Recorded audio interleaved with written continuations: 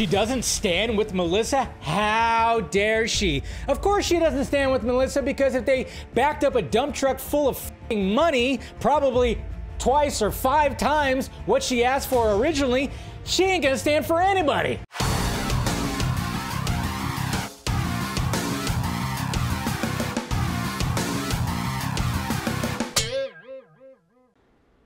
Neve Campbell, Scream 7.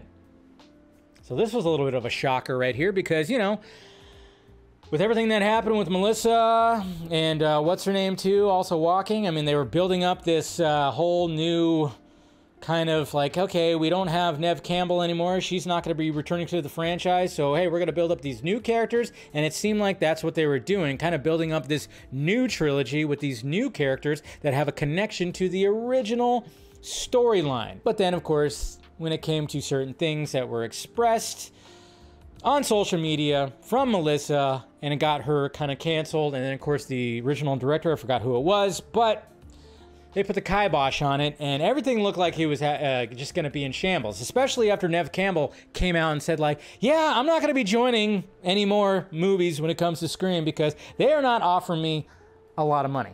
They're not offering me the money that I think I deserve.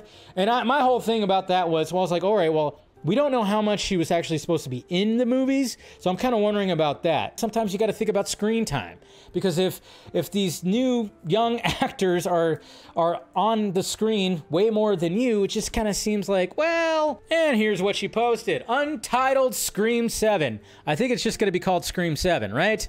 Why would they actually put untitled right there? It's not like they've been changing the titles or anything like that. Anyways, I'm nitpicking, but yes. Right here, Kevin Williamson, he's coming back, he's directing. She posted this right here, and then of course posted a caption talking about all this. Hi all, I'm so excited to announce this news. Sidney Prescott is coming back.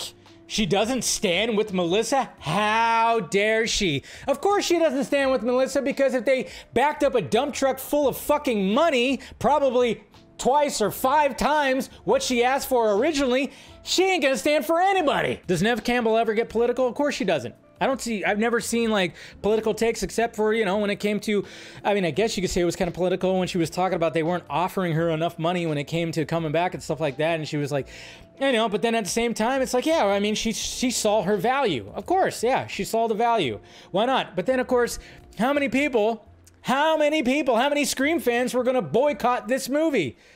And I've seen the backlash. They are frowning on Neve Campbell, which they should be, to be honest, because it doesn't look it doesn't look good. When you made a stink about the pay, and then Melissa gets fired because of her comments about something that's super political right now, and then you're just gonna come back and announce it like that. I mean, obviously this is the studio just kind of going like, how do we get back on the good graces of the fans? This is how you do it. And then it kind of makes you wonder just how many fans are going to just like go, I didn't post anything about, no, I was completely supportive. I still, I'm going to buy a ticket. See, that's what I wonder. It's like, how many of these fans that were already like boycott now that are like,